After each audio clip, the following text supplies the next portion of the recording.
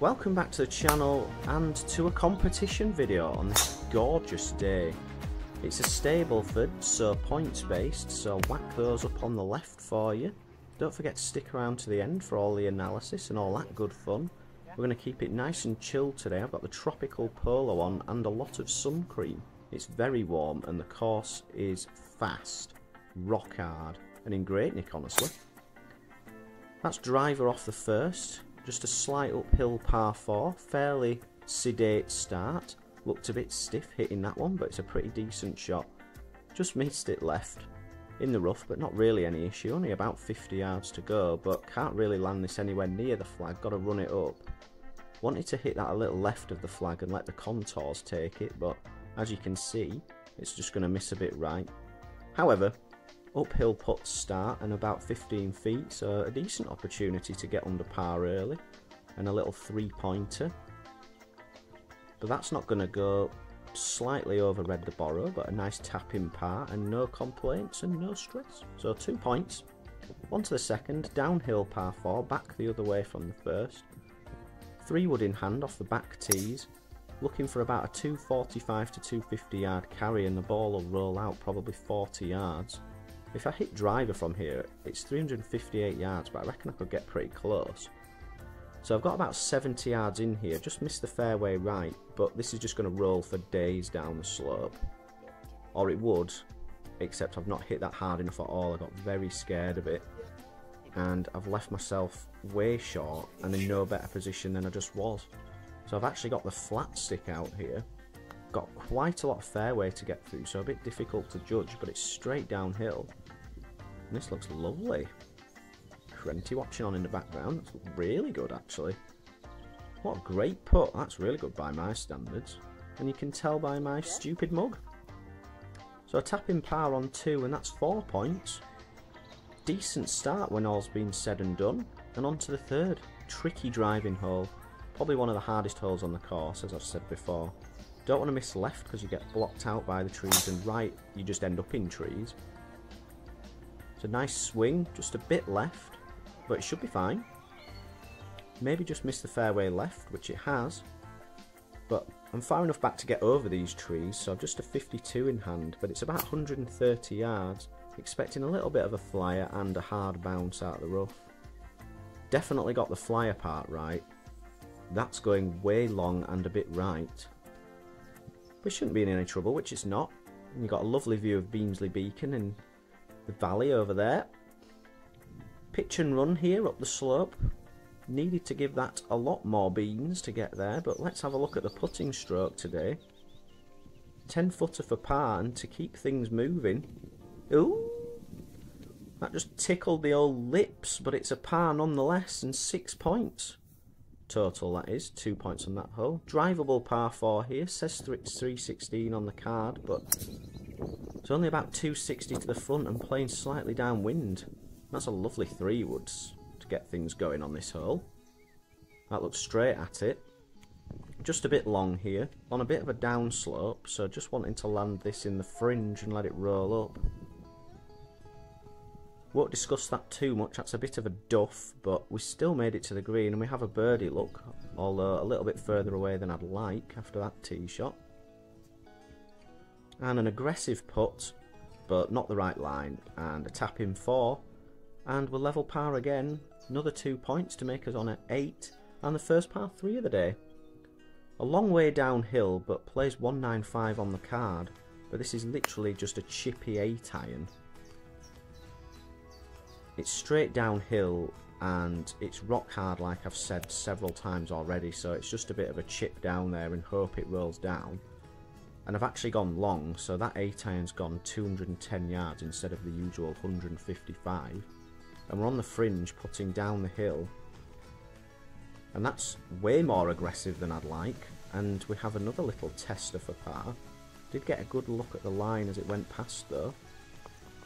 Lovely putt, straight in the middle. That's a good sign of things to come. So level par through 5 and another relatively straightforward and potentially drivable par 4, especially with the rock hard ground we're playing on. But that won't get anywhere near. I've missed that left and that's going to be straight into the forest. Always seem to do that. And we've got ourselves a bit of an interesting one here. Not really got a full backswing and got to go over a tree. That looked incredibly strange, but managed to get enough club on that to get it over the tree, and it's rolled onto the green, albeit about 90 feet away. So this is pretty much a full swing putter from downtown.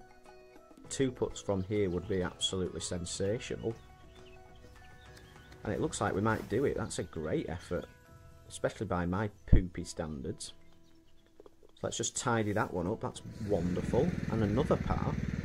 And because it's a competition today, handicap's in play, which is currently 1.6. So I get 2 strokes, so 1 on here and 1 on the back 9. This is just a 4-iron, so that's the first really wild swing of the day actually. Pulled that way left and into a hedge. So this is a provisional ball, just trying to get this in place, same club, which I seem to have done, although it's pitched in about the middle of the fairway and run an absolute mile into the fairway bunker. So that's not a great layup considering. Found my ball though, dropped it here, just about have a shot. I have to hit a rope hook round the bush. That's truly incredible. That was an 8-iron from about 170, the 150 marker just in front. And it's ended up rolling just past the flag and over the back and into one of the most disgusting spots on the entire golf course. And yeah, not really much to be said there. Probably just wanted to get it on the green, but tried to get cute with it. And now we're just in a bad position, just as bad as it was before. So that was a little duff and run onto the green, and that's dribbled out. And after a drop from the bush, we're now looking at a putt for double. And I've somehow made it, and I've managed to scrape a point on that hole because of the shot. So double bogey becomes a net bogey and 1 point. So that's our first drop of the day.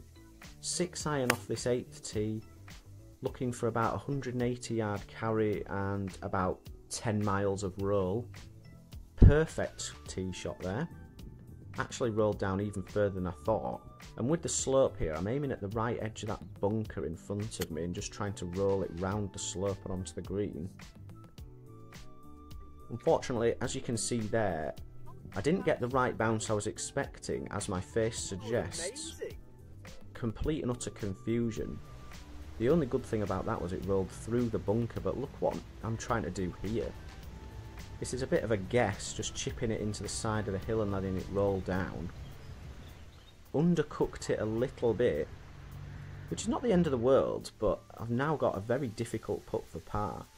This hole is cut on a bit of a slope, but here it comes. Boom! Putting's on fire today, and that's a par from nowhere. And here we come on the last. Par 3 up the hill, and a tough one off these back tees. It's 177 yards, but also plays uphill. But there's a bit of wind helping, and I'm actually hitting 8-iron, hoping to get it to roll up the hill. The ball's on a great line, but having just explained about what club I've hit, I've realised that that's never going to be enough. And I'm actually way short, so out comes the Texas wedge, not for the first time today. Gonna have to give this a smack up the hill through the fringe glass.